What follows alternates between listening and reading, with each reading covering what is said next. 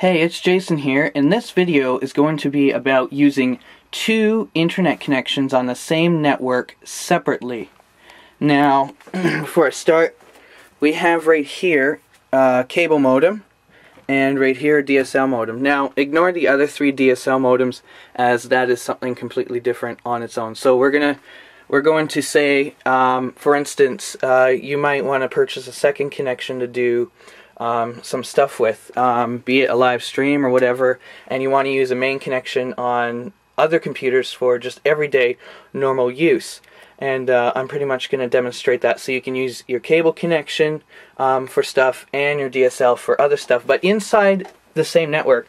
Now, how this works and why you would do that is because if you're inside the same network and you have different computers specified to use either cable or DSL in this situation, you can still be inside your network, transfer files inside the network at full speed and things like that, like using synergy between one computer and another. And you might want both those computers to use one internet connection, the other computer use the other internet connection.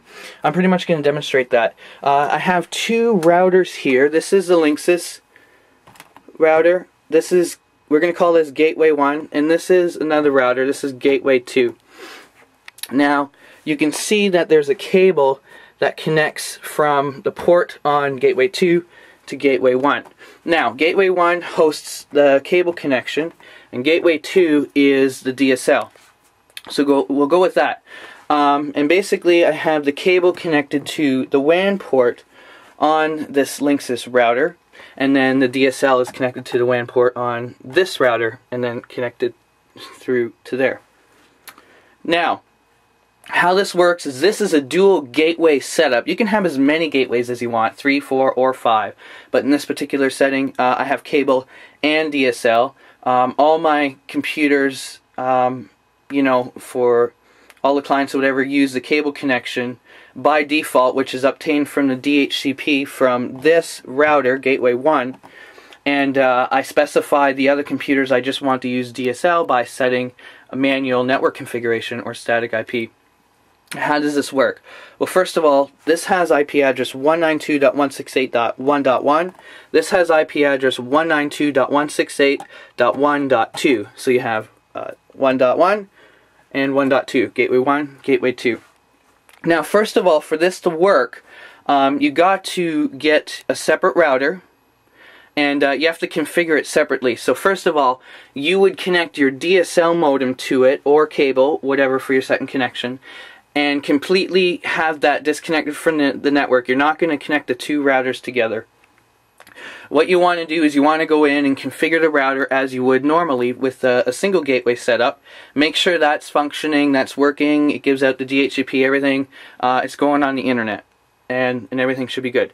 Now, generally, when you get, you know, all routers generally are either 192.168.0.1 or they're 1.1. So there's some configuration that has to be done. That way, when you plug this in with this, so to be on the same network, there is no conflict. And there's another thing you have to do. First of all, once you manage to get your, let's say, DSL going and everything on the second gateway you're going to set up, what you want to do is you want to go into the configuration and you want to change the IP address to make sure that it's in the same range as this, as Gateway 1. Let's say they both have the same IP, 1.1. Well, what you want to do is with the second one is change it from 1.1 to 1.2. That way it won't conflict with the first one. The second thing you have to do is turn off DHCP. And why? Because Gateway 1 is going to handle all your DHCP stuff. It's basically going to send out which computer that's dynamically configured is going to have what IP on the network, to tell it what gateway to point to in DNS and stuff like that. You don't want Gateway 2 doing that, or your second router, because it's going to conflict on your network and they're going to be fighting with each other. So what you would do is, after you configure the IP address to have 1.2 or 0.2, whatever is in the range of your main router, the second thing you do is go in and turn off DHCP, because this is going to give it out. So when you plug anything in wired or on your Wi-Fi or whatever, it's going to obtain stuff to go on, in this case, the cable connection.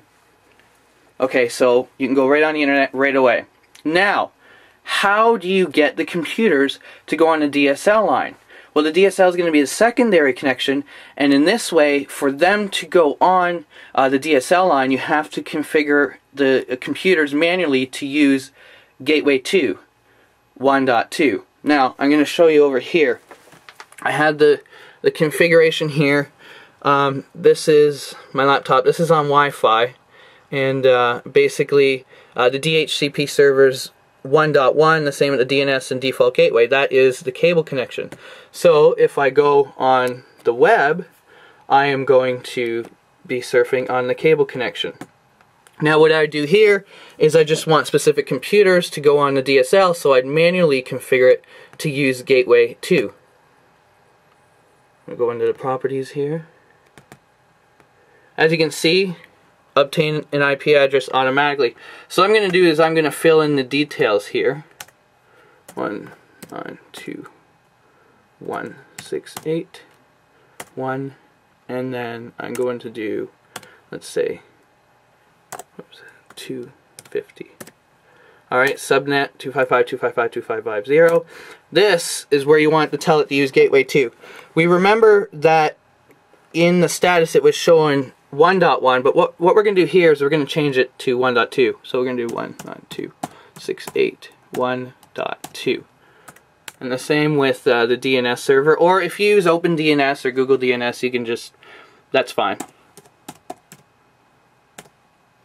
1, 2. So I click OK, and details.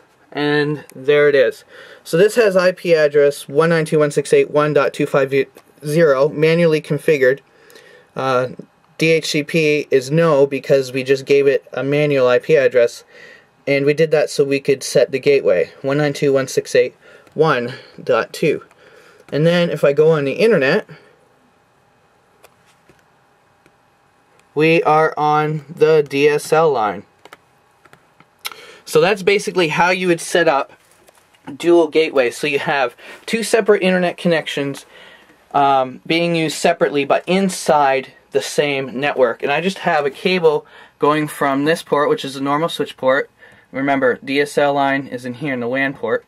And it comes down and it just connects to a normal switch port on the router. And this is connected to the WAN. This goes to the cable.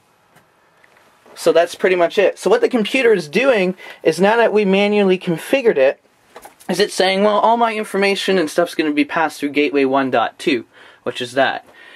Clients using DHCP that obtain an IP address automatically inside your network, you know, will automatically use Gateway 1.1, which is this. So this is kind of acting like basically just a switch between this router and this router. This router is acting like a switch from here, passing information through it. Now, it doesn't matter if I'm on the Wi-Fi on this one or if I have Wi-Fi on this one, since we set it up that this is going to handle DHCP. This has DHCP disabled. So basically, it doesn't matter if you have computers plugged into here or which Wi-Fi network you select, it's going to automatically obtain DHCP from here. And then you go in and manually configure the computers to use Gateway 2 in the gateway address. And then whether you're on Wi-Fi or wired, it will use that gateway. And that's basically routing. I hope this video was useful to you, because I know there's people out there that want to get a second connection or things like that, or wonder how can it be set up that I can be inside the same network, or, you know, being able to have cable and DSL and not separate my network. And you can see me right there. So that's what this is. And questions I might get in the comments might be, well, what about combining connections? And that's where this comes in. These are 4 DSL modems, but that's a completely different thing on its own, called MLPPP, which I have another video on. Multi-link point-to-point protocol, which is about bonding modems. So yeah. If you like our videos, why not subscribe? Check out our YouTube channel at youtube.com/MacandTech. Make sure to click the subscribe button. And check out our website at macandtech.net. This has been Jason, and we'll chat at you later.